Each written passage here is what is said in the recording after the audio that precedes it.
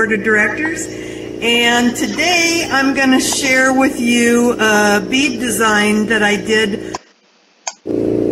Hi, I'm Kari Chittenden, the Education Director for the ISGB Board of Directors, and today... Hi, I'm Kari Chittenden, the Education Director for the ISGB Board of Directors, and today I'm going to share with you a bead design that I did for my first Beads of Courage Dream Beads assignment. And it's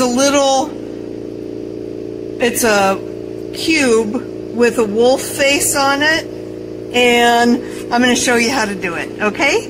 I'm going to flip the camera around and we'll get started. Okay, so to start with, we're going to use a Fetchery Black 064, a dark ivory stringer that's number 264, pea green stringer 212, sage green 211 that I think makes the best tan, and dark gray stringer 252, and intense black 066. And you'll need a marver of some sort, some kind of pointy tool, and I use parallel mashers to make my cube shape. So, and then I got an 1/8" mandrel or 3/16, either one, dipped in bead release. Okay, so we're going to start by making a cube, and so we'll make a solid black cube, or you could use some scrap glass and then encase it in black, either way.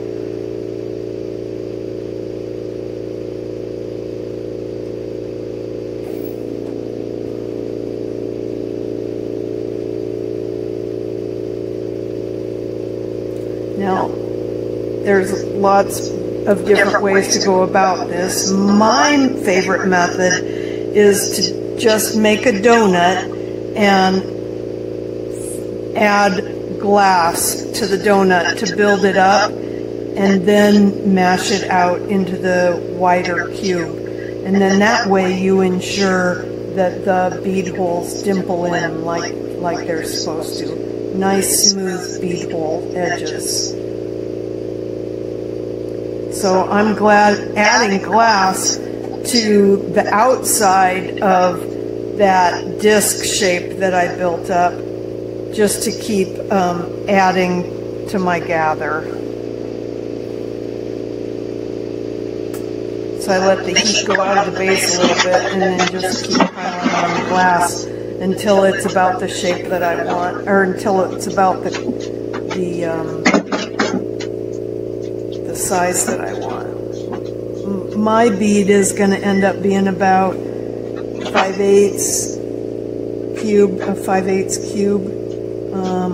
I think the one that I made for Bead Dreams was an inch or larger, but just for the sake of time, we're going to make ours smaller, 1/2 inch or 5/8.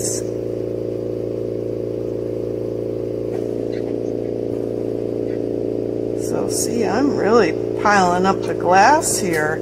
That's starting to look like a lot. And that might be enough, actually. So now I'm going to heat it all the way through.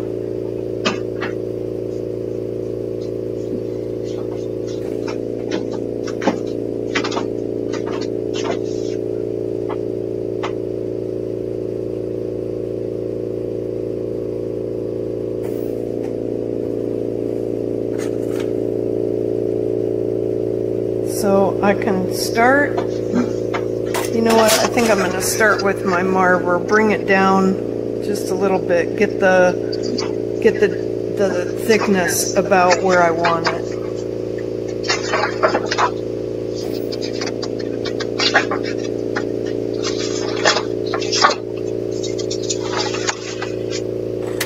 Now I'm going to use the masher just to keep my walls straight.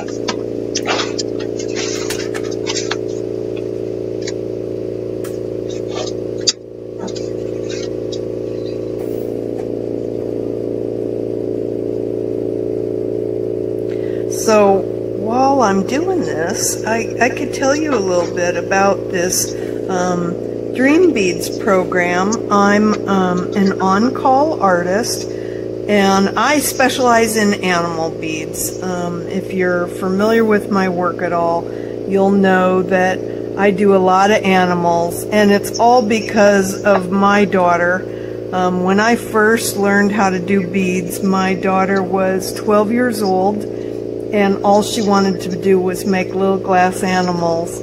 And that's what I still love to make 20 years later. But when I got the information about Beads of Courage and the request to be part of this Dream Bead on-call artist team, I just leaped at the opportunity. Combining kids and beads almost brings me right back home to the beginning for me, where I started as sharing this with my daughter. And it's such a rewarding program. I get thank you letters from the kids when they receive the bead, and the initial letter is so interesting too, where they describe what the bead of their dreams is. I just enjoy it so much. It gives me back way more than I give in. It's just wonderful. Okay, so now our base bead is looking pretty fine. So I'm going to go ahead and mash it lightly. I'm really not putting very much pressure on it at all. And then I'm going to turn it 180 degrees, or 90 degrees, I mean, and mash it in the opposite direction. And then look at it on end to see if it looks good to you. And this one is not there, so I'm going to heat it up a little bit more and do it again and get the shape that I want.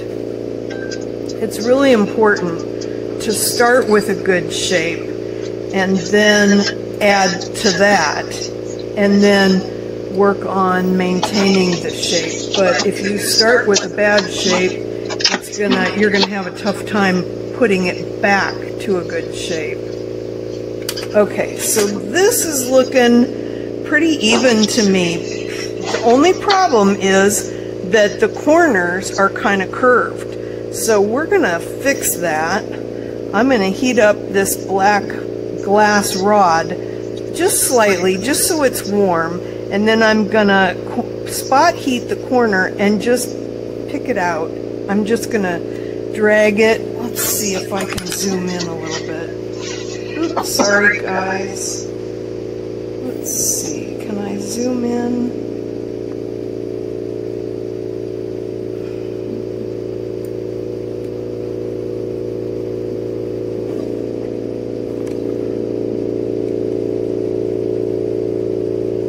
Okay.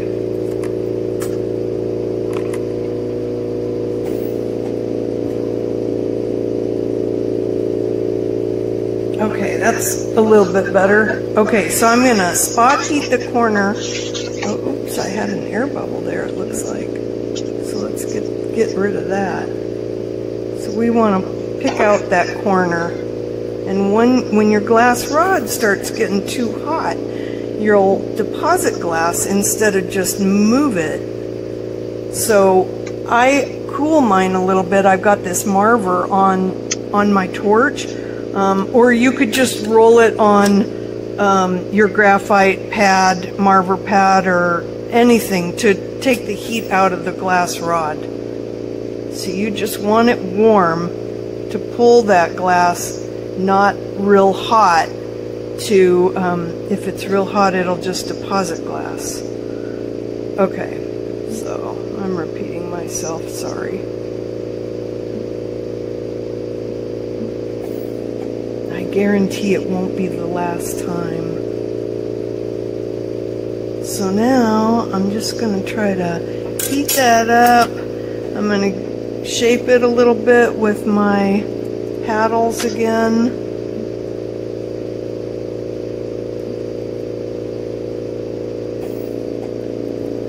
Shape it. I'm going to pinch it a little bit on the sides too. just to get it all nice and square.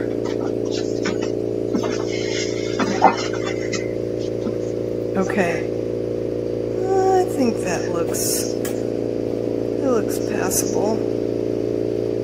Looks pretty good, right? What do you think?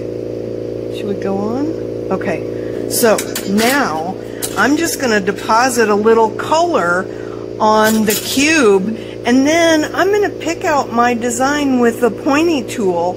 And so all I want to do is get the color roughly where I want it. It doesn't have to be perfect because I'm going to move it around anyway. So this is what we're going for.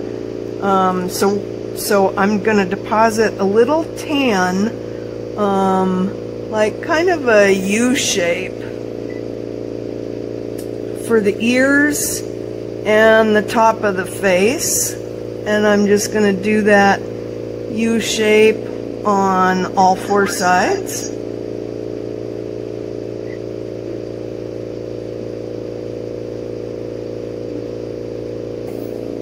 And it doesn't matter if it connects or not. You're just, you know, putting a little glass on there. You can connect it later if you want to. I guess I want to a little bit.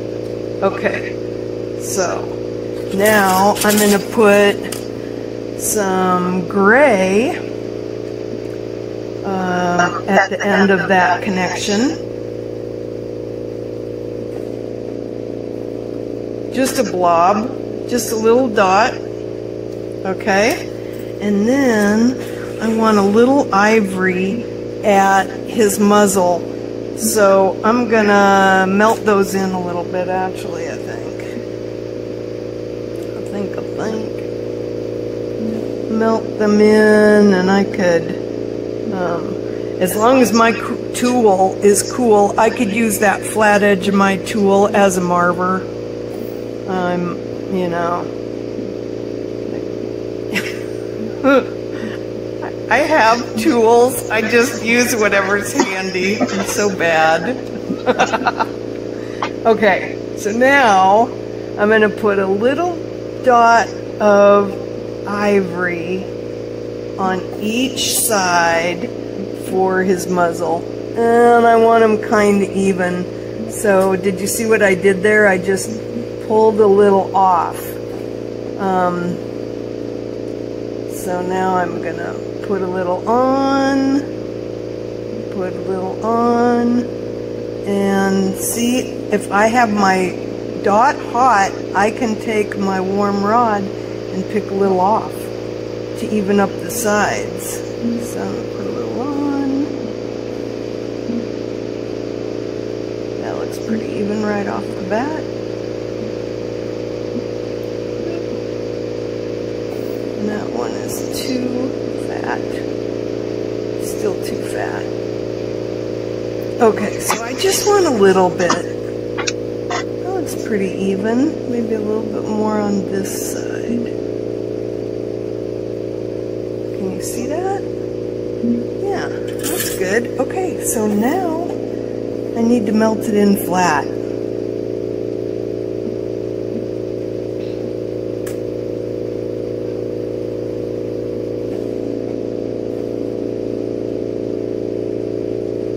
So I thought what I would do is pick out one and then pause the camera and pick out the other four, or the other three, I mean, while it's on pause, just to keep the video short. It seems that my camera just doesn't hold a whole lot of time on the videos. So if you don't care, that's what I'm going to do. Okay, so now we've got little gray, almost look like bunny ears, and or tan ears, gray face, and then these ivory muzzle. So the first thing we're going to do is pinch out the ears. So I just want to make them into a point. So I'm kind of spot heating it, and then dragging. My tool is cool. I'm just dragging my tool to pull out that ear into a pointy shape. Okay, so now I want to drag down his nose right between that muzzle and see how it pulls the muzzle down. Oops, I'm stuck. Okay, there, I'm free. I was stuck for a minute. So if you do get stuck, just let it cool and your tool will release itself. Now, I'm not dragging down very deep, okay? Keep that in mind. I am just lightly touching the surface, okay? You don't want to be real aggressive with this. You want to just have a real light touch. So now I'm just gonna, I'm stuck again. I keep a cup of water handy so that I can cool off my tool. When it gets too hot, it'll stick. Okay, so back to this. I'm just gonna spot heat things and move the glass. That's all there is to it. I'm just gonna move the glass the way I want it. And I could move it all over the place. So see how I'm flicking the whole thing through the heat. I want to do a little bit of insurance heat to make sure one side doesn't get too cold and then crack on me. Okay, so back to this. I'm going to drag this nose down a little bit. I want to drag the muzzle up a little bit.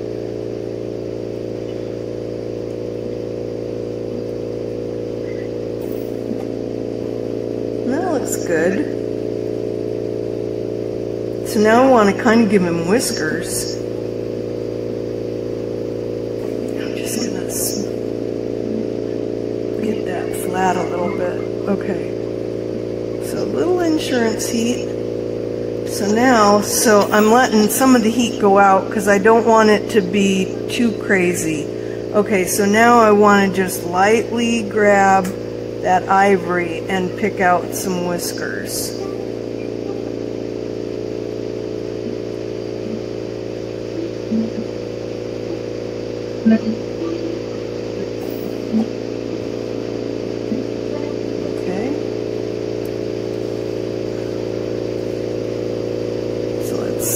That looks okay. So now, and you'll see those ears don't look perfect, but I think that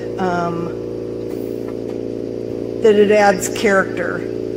Ugh, I'm trying to zoom in for you.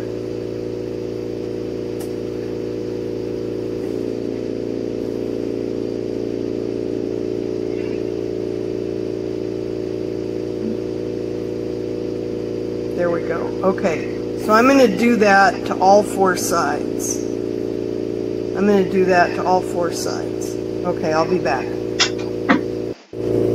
Okay, I'm back. I've got all four faces done, and they're all a little different. None of it's identical. And I'm melting everything back in flat and checking the squareness of my bead.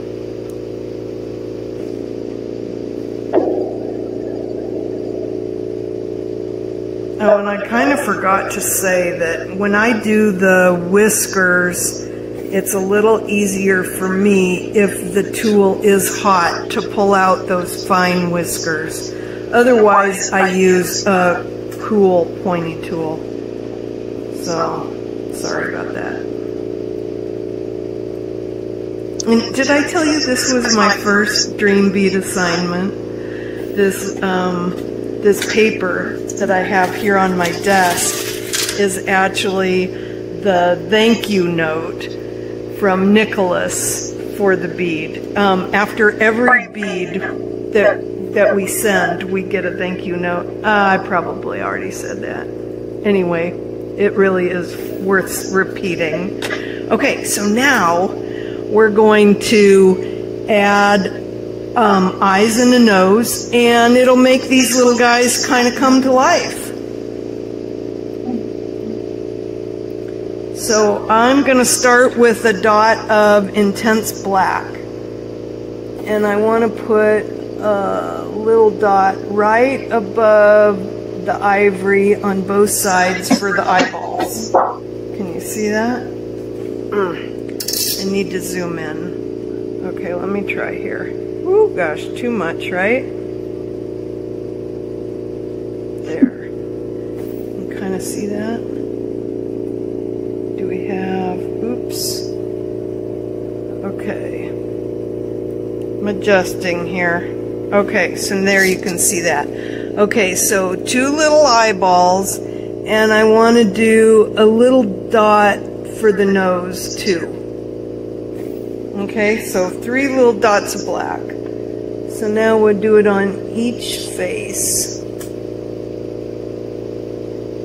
And I'm going to leave them raised while I check to make sure that they're in the right position and that they're all roughly the same size.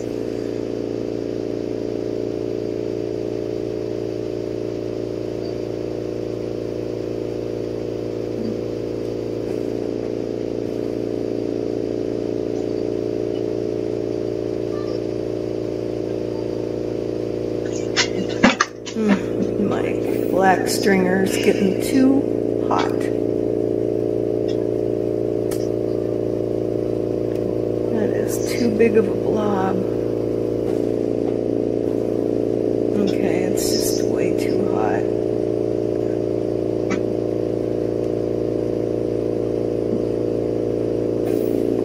Can you see what I'm doing? Not really.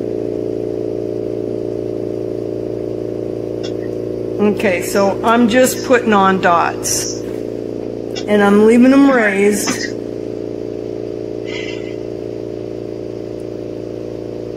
For a minute.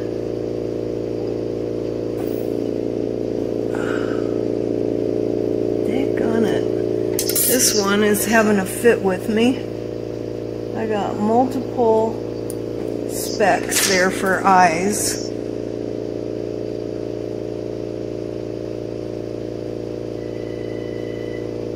Okay, I think I got it now. Okay. Okay, so now if I want to, I could, I'm going to try to move this camera a little bit. If I want to, I can try to straighten them up with a tool now, make sure that they're in the position that I want. See that? I can just move them a little bit. Okay, and now I'm going to put a little dot of pea green over the top of the eyeballs, and that will leave a rim of black around the eye and have like a green eye color, and the pea green will react with the intense black to go ahead and form a pupil. So we don't need to add a tiny dot in the center, which is sort of handy. So I want to deposit enough green to where you can see that they're green eyes, but you know, keep them in the right size. They can't be so big that the wolf is all eyeball. So how's that look? That looks pretty good. Okay, so now we're just going to melt those in, and then we're almost done. I might pick out the eye to be more of an almond shape. Let's see how they look when they melt in. What's really fun is if you can kind of give them all different looking expressions. They'll end up having that anyway, just because each one is sort of different. Okay, so I'm going to take my mashers and just check the squareness there, and it takes out most of the heat, so you get a chance to look and see what you got. Oh, now see that guy. That guy is outstanding. This guy's kind of got one black eye and one green eye. Oh, this guy's got two black eyes. It looks like he's wearing shades. And that guy's got one black eye and one green eye. Let's see if we do another little deposit of green, will it come up?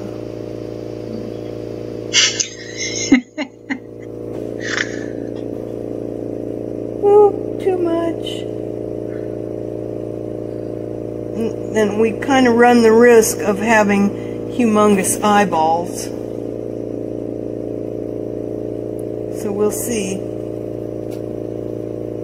We'll see how it does. And this one's got no green.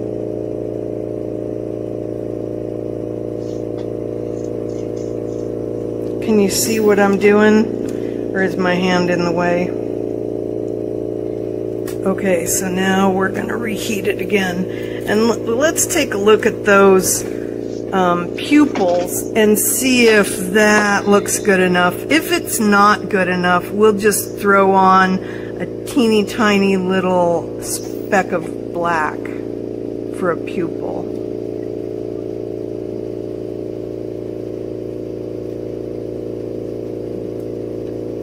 Okay, so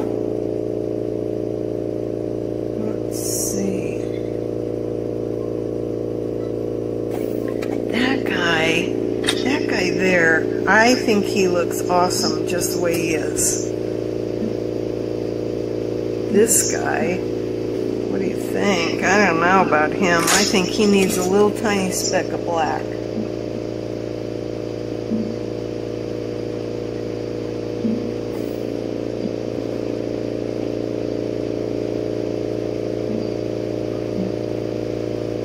Now if I make the pupil too big, it'll cover up that color.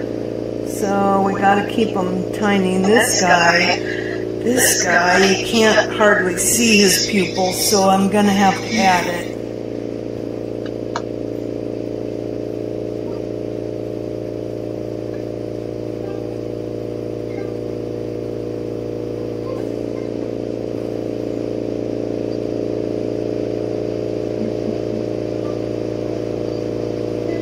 And this one that we added, you can't see those either. Dang it. Alright, well it doesn't always turn out that way that you want it to. So you just have to kind of go with the flow. Modify as you have to. Oops. There. I put this eyeball in the wrong spot. But fortunately, it's not adhered very hard, so I can just pluck it off.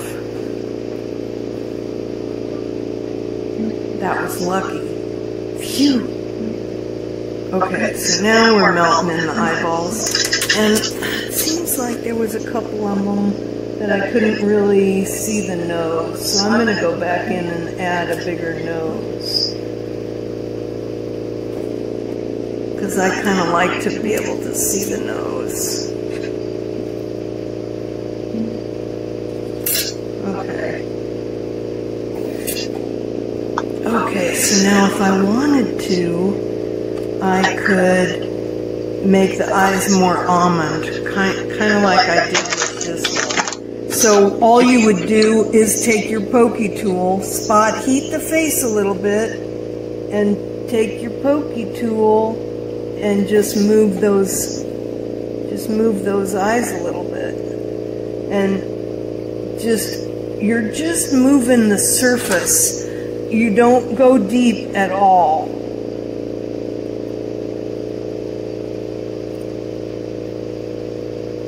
Sometimes you have to pick a couple of times. Okay, so do you see how that one's eyes got pointed a little bit. Okay. So now I'm going to melt it all flat and see if there's any other eyes I want to modify a little bit, or any other little tweaks I want to do. I'm gonna just get it square again. Oh, look how cute that one is. That one's pretty good. But you can tell I got chill marks I'm gonna have to get rid of. Okay. What do we think about this face? What is with that white speck right under his eye? I don't think I like that. See it right there? I'm going to try to smear it out. And I think for this one I've got to use my...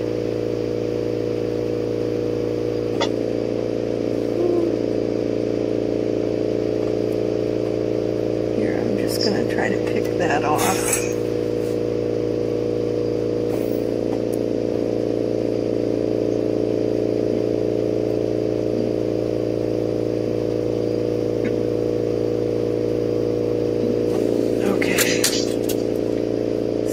That ended up just dragging it down, ended up making those eyes look pointy too. That's kind of cool. Let's do that on purpose on another one just for fun. Okay, how about this one? Okay, so we're spot heating it, and then we're just gonna, oops, drag it down like right in the middle.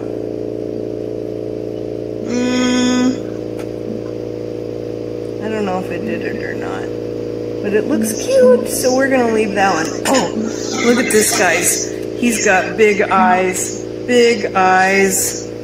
Okay, let's try to make those pointy. So we're just gonna drag right in the middle. Oh yeah, that worked. And I'll try to bring them out this way a little bit. Come on, release. I'm stuck. I'm stuck.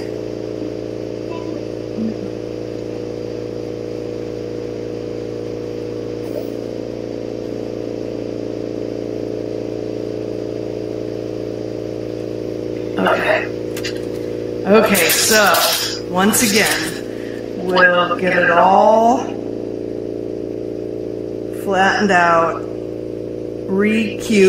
Recubify.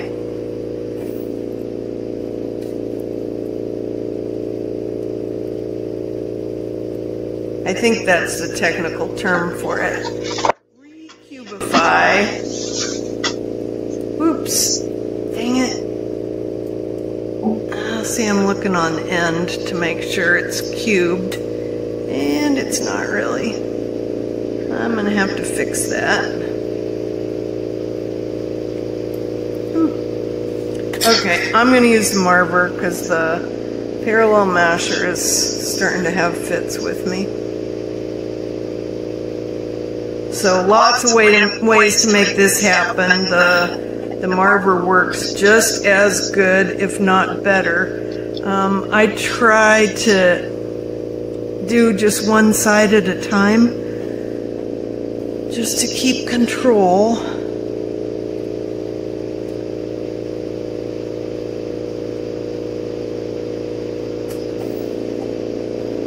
Okay, and now, if I felt like I needed to, I could pick out the corners again, but I'm thinking that they're okay. Okay. So, what do you think? Little wacky little faces, right? That one almost looks like a Boston Terrier, maybe. See, you could make all kinds of different animal faces and different expressions just for the fun of it. Okay, I'm going to call it good and go ahead and put it in the kiln. And I'll show you a picture of the finished one when it's done. All right, thanks. Bye. Here's a finished bead. All those little funny faces.